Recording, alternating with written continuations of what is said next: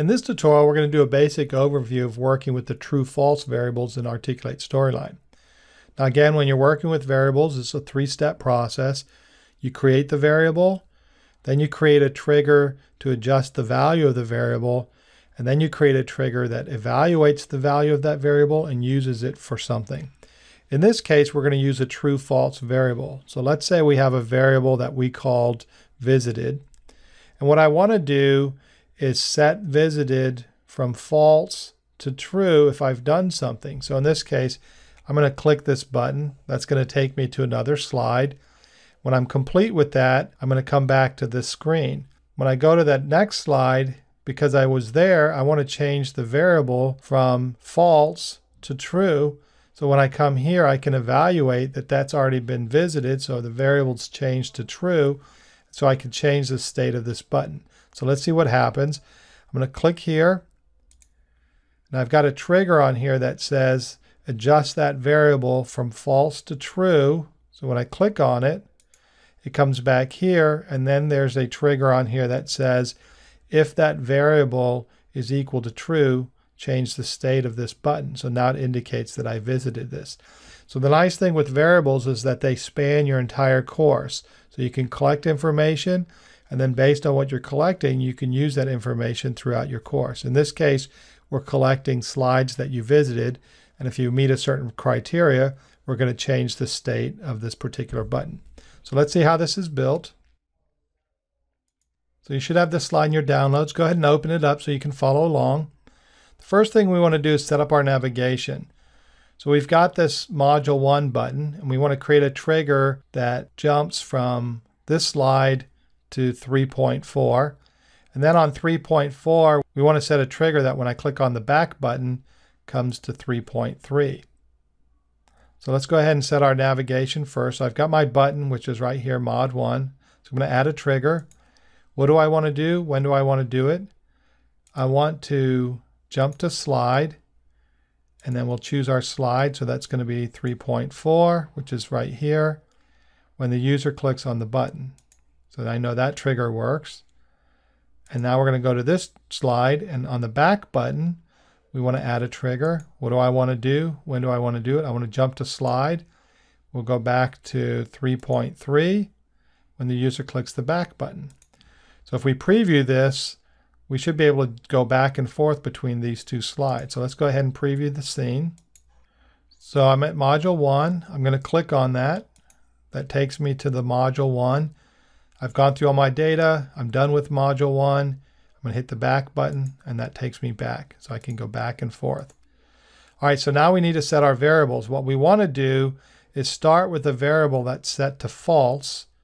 And then when I've completed my module, I want to set the variable to true.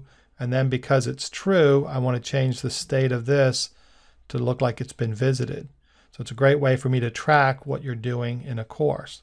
So let's go ahead and do that. First thing we need to do is create a variable. So come up here, create a variable. We're just going to add one. Now we can title it whatever we want to. We'll just title this mod complete. It's going to be a true-false variable, and the starting value is going to be false. Hit OK. Now we can see that our variables here, we have mod complete. It's a true-false variable, and the starting value is false. So let's hit OK. Now I always want to put a reference point up here so we can make sure that our variables are doing what we want them to do. So let's insert a text box. And then to insert the reference, we just go to Insert, Reference, and then we select our variable, hit OK. Now this will always show the value of our variables. And this is really important when you go back and forth between slides. Right now it's simple because we're going from one slide to the next. But let's say you had 50 slides that you were tracking. You might have a whole bunch of variables that you need to use. By putting those reference points on there, you're able to see that the variables are doing what they need to do. So let's preview this.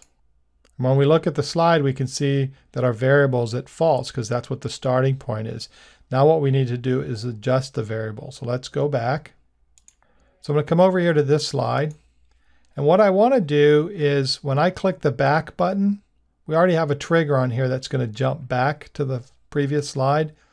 But I also want a trigger on here that adjusts the variable. So I want it to go from false to true. So let's create a trigger. What do I want to do and when do I want to do it? In this case, I want to adjust variable. I select my variable, mod complete, and it's a value that we want to change. So I want to change it from false to true when the user clicks on the back button. So if we read it, adjust variable, mod complete, the value should become false when the user clicks the back button. So let's hit OK. And I can see here. So when I hit the back button, two things happen. It's going to jump to slide 3.3, and it's also going to set the variable equal to, should be equal to true when the user clicks. So let's go ahead and see if this works for us. Okay, we can see the variable set at false. I'm going to click on this, and I'm going to hit the back button, but the variable is still set at false. Let's try it one more time. I click on it, I hit the back button, but the variable is set at false. So something's not working right. Let's go figure out what's happening. If we look at the trigger on the back button, you'll notice it does two things. It jumps to slide 3.3, and then it sets the variable to true. The problem here is that the triggers go in a certain order. So it's going to jump to slide 3.3. Well, at that point, it's already gone, so it can't trigger this action.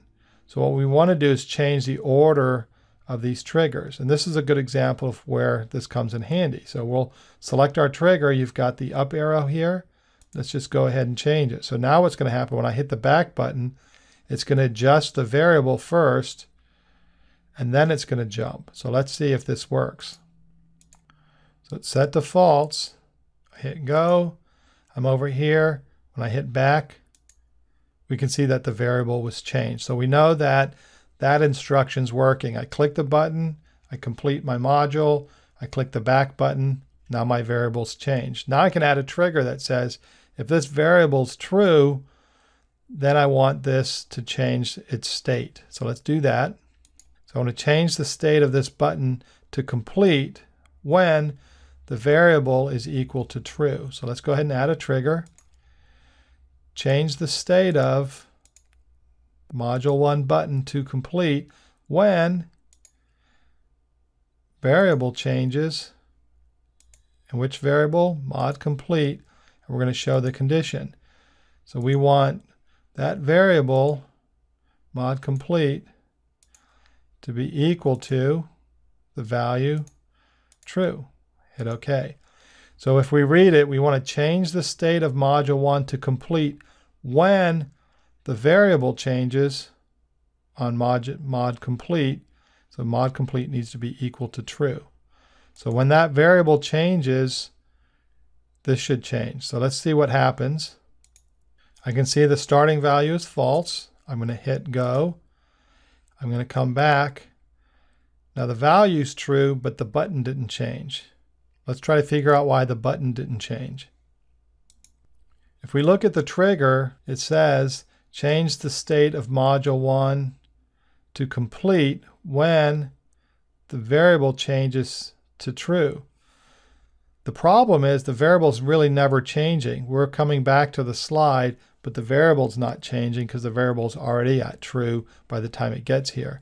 So what we really have to do is we have to evaluate the timeline, and we have to say change it when the timeline starts on the slide with the condition that this variable is true. So we have to modify it a little bit. So you've got to kind of think through the logic of what's going on. So just to repeat that, when we come to this slide, the variable's never changing because it's already been changed. There's a trigger here that when it changes, but since it's already at that value, it's not changing. So what we need to do is set the trigger at the start of the timeline or when the slide starts, and then evaluate the condition of that variable. So let's go ahead and modify the trigger. So what we want to do is change the state of that button to complete when the timeline starts of that slide 3.3. So when the timeline of the slide starts, it's going to change the state of it, and then we need to set our condition. So the condition is going to be when module complete is equal to true. So let's go ahead and hit OK. Now this should work. So if we preview the slide, we can see it's set to false. I'm going to click on this. I've completed my module. When I click on this, it's going to go back, but it's also changing the value to true. And so we can see it's true, but there was also a trigger that says when the timeline starts, change the state if this is true. In this case, the trigger is the timeline, and then the timeline condition is that that variable is equal to true. And that's basically it. Now, working with variables, if you're just getting started, might seem a little bit confusing. Go through these practice activities and do them, and then find some reasons why you might need to use the variable. Start with some simple things and just start to build your skills from there. If you have any questions, jump in the community and people are more than willing to help you out. Now it's just a matter of you practicing and then applying it to your next e-learning course.